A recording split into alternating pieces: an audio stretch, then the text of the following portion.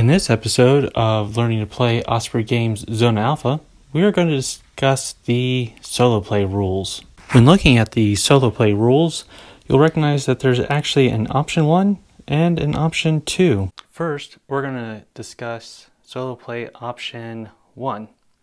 Now the first rule is to limit the mission area to 3x3. As you can see on the board I've set up, it's a FLGS 4x4, but if you'll notice right where that fence line is, along that sidewalk and along the sidewalk by the park in front of that building over, that actually carves out to a 3x3. So I just set up the narrative of my team is leaving the secure compound and heading out into this 3x3 zone. Now the second recommendation is to have a crew of 4 members, all of veteran quality. And you can see I've got my 4 guys lined up there.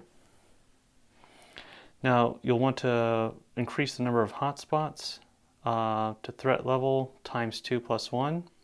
So in this example I'm going to do a threat level 2, therefore the hotspots would be 5.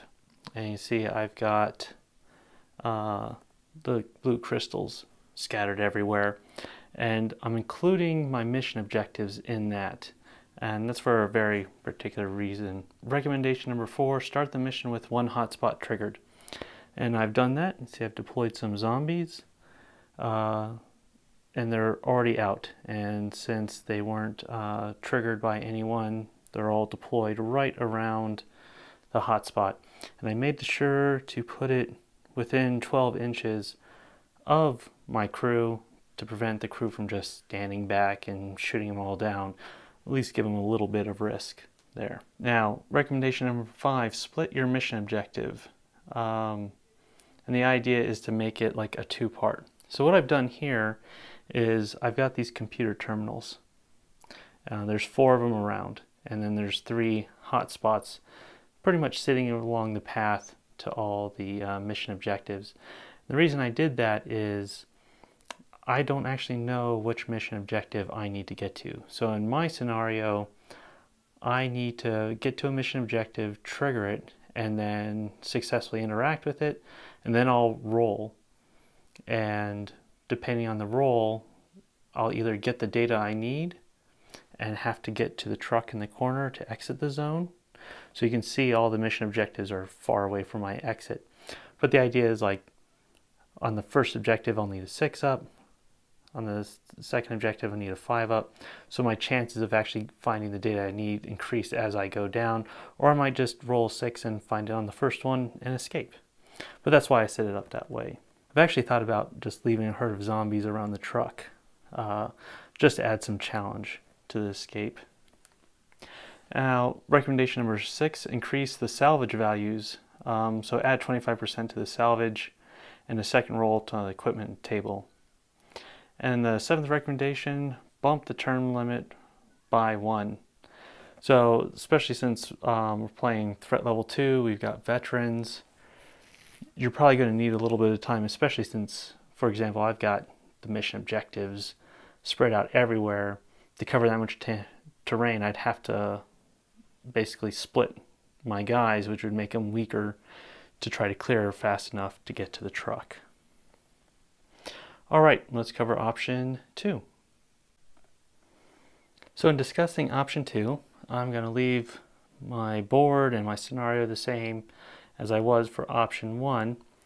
But the idea here is, notice the zombies aren't pre-triggered. That's not an option 2. Option 2 is actually made by a guy named Soren from Bloodbeard's Garage. And the author of Zona Alpha liked his recommendation so much, he decided to run with it and publish it out with his permission. Alright, so in the option 2, when you trigger a zone hostile, they're no longer trapped in that 12-inch bubble, so they can go wherever they want to, following the rules of engagement.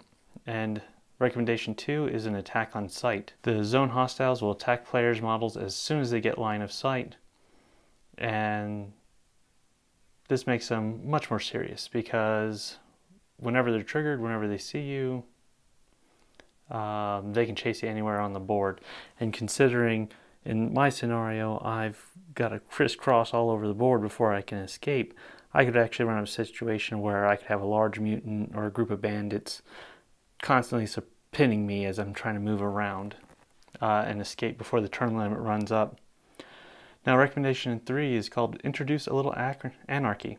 So this allows the zone hostiles to interrupt your turn.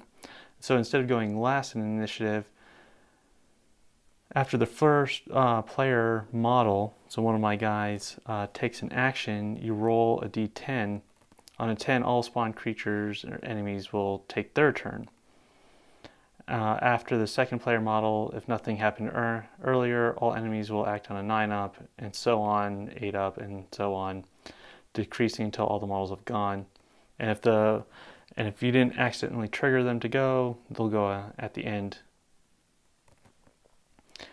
Now, this does make for a more involved game with the chance of interrupting your activation sequence, especially if you've activated a lot of them and there's zone hostiles roaming all everywhere.